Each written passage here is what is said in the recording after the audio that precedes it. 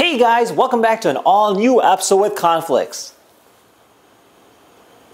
Today, we're going to be looking at an all-new robot dog, aka me, BabyAlpha. Together, we'll be unboxing myself and seeing exactly what I'm all about. So if you guys want to learn more about me, check out my link down below in the description. And without further ado, let's go ahead and get started. We literally just programmed that via ChatGPT by simply talking to this robot. I'm absolutely mind blown. This is so crazy. Okay, yeah, let's go ahead and get started.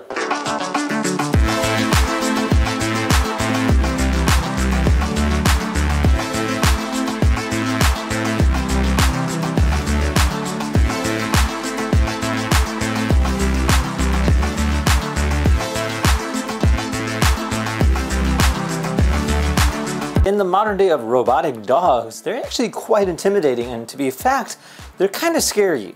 Now, that is about to change with BabyAlpha, an all-new robotic dog that's designed to be essentially a companion or another member of your family. This here is a friendly robot with built-in ChatGPT, allowing you to go ahead and communicate with it as if you're actually talking to a real person. It's really bizarre, but today we'll be actually trying it out and seeing exactly how does it perform and in terms of what else can we do with this particular robot, as it's actually a very unique and very interesting looking robotic dog. Let's go ahead and rewind and unbox this guy. Ow. Alright, so on the top side here you have a really cool picture of the particular robot. That's actually a really cool cover. I probably could imagine using this almost like a poster if need be. It's like a giant egg. Oh, even the box looks futuristic. It says Fun Fashion Future Special Edition. Pretty cool. Oh, this thing looks so cool in person. Very interesting looking robot. Off the back, definitely nice quality grade materials. It's got like rubber compounded ears. You can see the LiDAR here. Even the tail is made out of rubber compound, which we'll look at in just a little bit. Now, over here you can see where the robot sees in terms of coming back to its base station.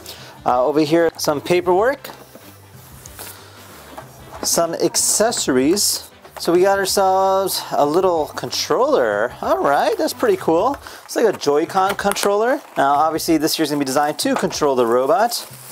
Peep that. So you like wear it like this, and you can control it like that. This looks really fun. I'm excited to try this out. And then inside here is gonna be a charger cable to obviously charge the controller. We got ourselves a charger cord. All right, so it's a USB-C. Well, that's interesting. Does that actually charge the robot? A USB-C cable charges the robot? No way, that's pretty sick. Okay, I can dig it. So I haven't seen that in a robotic dog of its size. Usually these things are charged by like a crazy gigantic cable. This one here just uses a little USB-C to USB-C cable.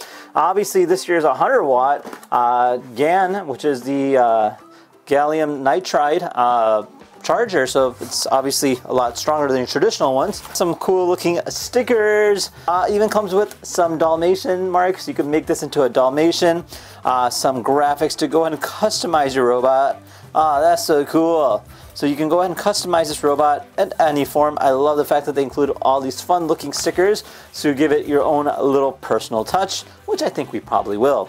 Then over here, some more stickers and a lot more stickers. So yes, lots of different variation of stickers. As you can tell, these are actually pretty cool too. So kind of based on what you're trying to do, you can make it look more futuristic or look it more friendly. So again, all about customization, which I have to say is a really cool concept. Now, we've reviewed quite a few robotic dogs before. In fact, we've reviewed probably 3 or 4. So this one's actually pretty cool. Why? Well, obviously off the back it's got a really interesting appearance.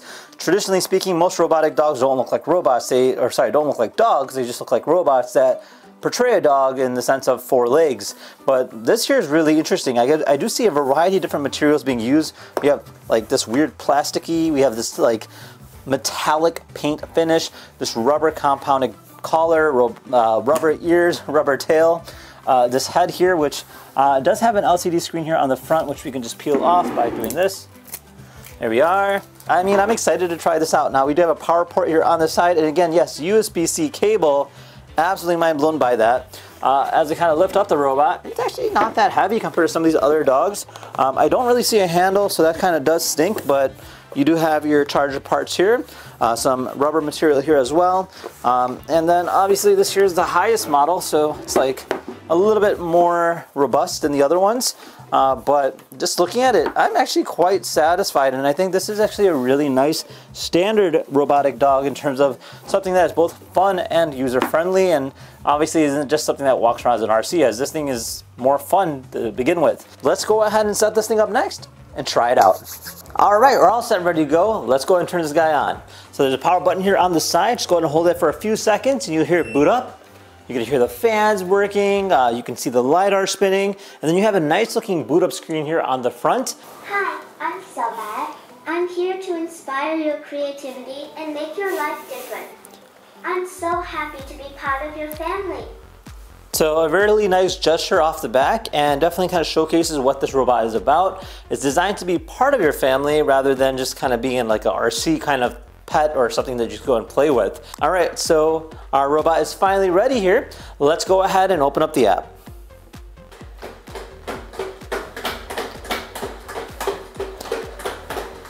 In its own autonomous state, BabyAlpha is just kind of moving around, looking about, and on its vision screen there, you can actually see it scanning, so it is indicating to you what is happening. Now, this here is our main app hub. So you have the robot here showcasing some of the features, and then of course you have your functions mode, tutorial hub, lab mode, network, and pair my bot. So we're gonna go ahead and pair our robot, join the particular robot's internet, so it connects via Wi-Fi, but then again you do have no lag at all. So this essentially with Bluetooth you will have a little bit of lag, but with Wi-Fi it's literally very seamless. All right, so we're connected, we're paired, and we have our network, and it shows 49% battery life. So under functions, the first thing we'll look at is called remote control. So it is literally what it sounds like. The robot is now in remote control mode, where you can see exactly what the robot is seeing. So you can see me there on the screen. Pretty cool. And then of course you can move the robot here. You can move it forward, you can move it left, you can move it right, and then you can also just kind of rotate it as well too. Now, one thing to know is that the robot, you can tell right off the bat, it is very fast. In fact, on the speed mode here, we can crank it up all the way to 1.34 meters per second, making it relatively one of the faster robots I've seen in terms of this quite size. Now, for this presentation's sake, we'll lower it down to 3. This will kind of show us a little bit more in terms of flexibility here. So you can go ahead and rotate it. You can position it down, position it this way. If you move it too fast, it'll kind of move like that and will try to correct itself. But again, you can see how nimble it really is.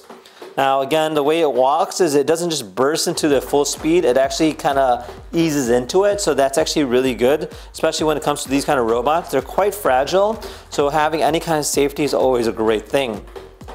Now, aside that, you have your little battery power button right over there, so that will actually return back to the charge station by simply clicking it. You have your actions. So all these actions here, you could technically tell the robot when you do communicate it to it, which we'll be doing. But to kind of show you the animations, let's check this out. So this one here is lie down. So by simply clicking that, the robot will lie down. And then of course you can stand back up by clicking stand. Okay, and then this is tilt head. So we'll do a little head tilt. We have a wiggle. So this is like just a little shake. And then of course, if we increase the speed for this one here, I want to show you this, and it hits spin. You can see how fast it spins. Look at that.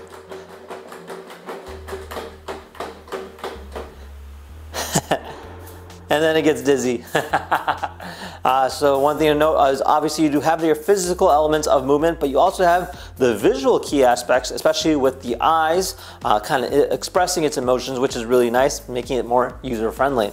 Then you have poop, which is one of my kids' favorites. I love that. You can see it like stressing its eyes and then just a little boop. You have take a pee, or just pee in general. So this is great around fire hydrants. I always find it very funny to do. Let's click that. So I'll go ahead and rotate.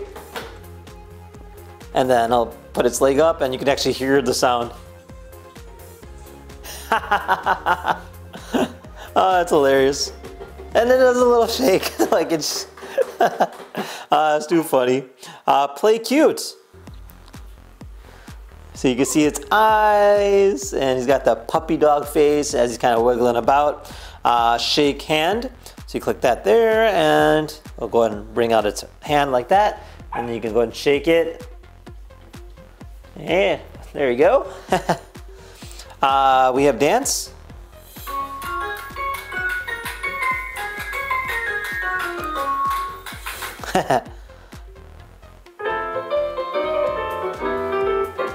So it's the same dance with different songs. I think there's only 2 songs for now at least. So you just click that twice and it'll do that. But yeah, this is shake tail. So you can see it's a little rubber tail kind of waddling about. We have ourselves a little stretch function. Now you can see how it kind of flexes and kind of moves its body. Again, really cool on how the dexterity of the particular robot is. Now, one thing to note is that when I do press these buttons, there is a bit of a delay. So I wish there was some kind of feedback, like maybe like a little click, a little sound, something like that. So just keep that in mind. And here's push up. So 1, 2, 3, 4, 5. Nice. We have sit. So just your typical sit. And then of course you have a bow.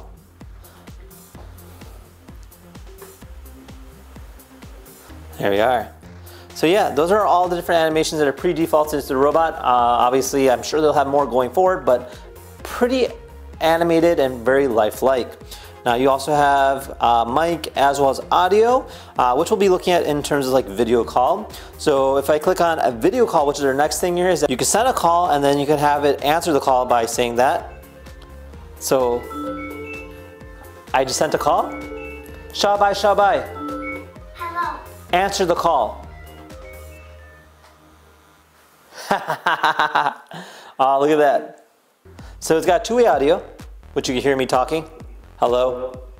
Hey, what's up?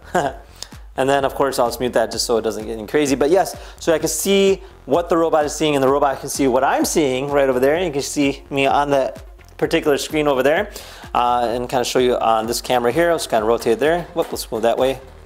So again, pretty cool that the robot can actually see me, and then I can send it like heart emojis, I can send it balloons and different things like that. All that are integrated into it, making it very easy and user-friendly. I can also adjust the height of whatever and kind of move it left and right based on my personal liking. And then just hit end call. So yeah, that is video call in a nutshell, which is actually a really cool concept because I can technically make a phone call when I'm out and about and not at home. All right, so next up is our patrol mode. So by enabling this, the pet will enter a patrol mode, which will automatically stop when it finishes the patrol. It won't respond to any motion commands, and then it'll go ahead and notify you and just kind of do its own thing, which is really cool. So that is patrol mode.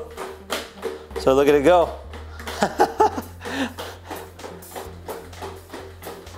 Where are you going, man? Okay.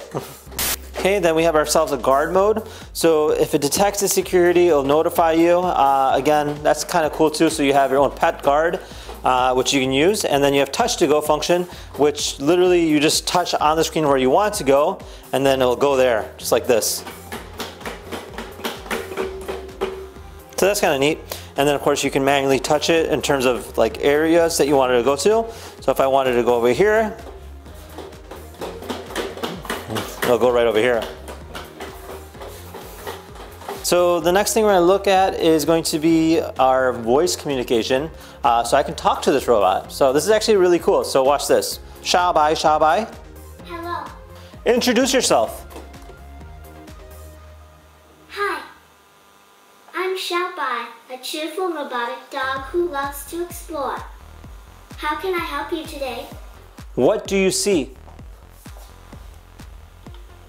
I see you, some furniture, and a camera. What else should I look for? Oh man, it's so trippy. So it can actually recognize and see objects, which is really cool. But you can also tell it to do different things. Dance.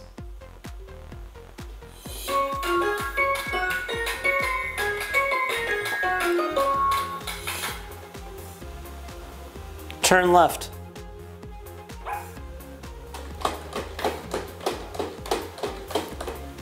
turn right.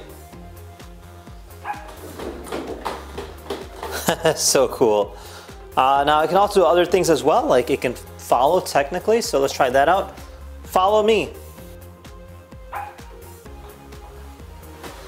There you go.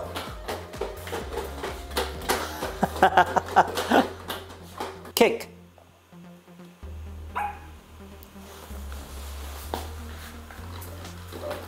Nice. So yeah, you can make it kick a ball just like that. So it's actually really fun, and the fact that it's got ChatGPT built into it makes it really user-friendly, and you can technically have a conversation with it, which is kind of scary at the same time.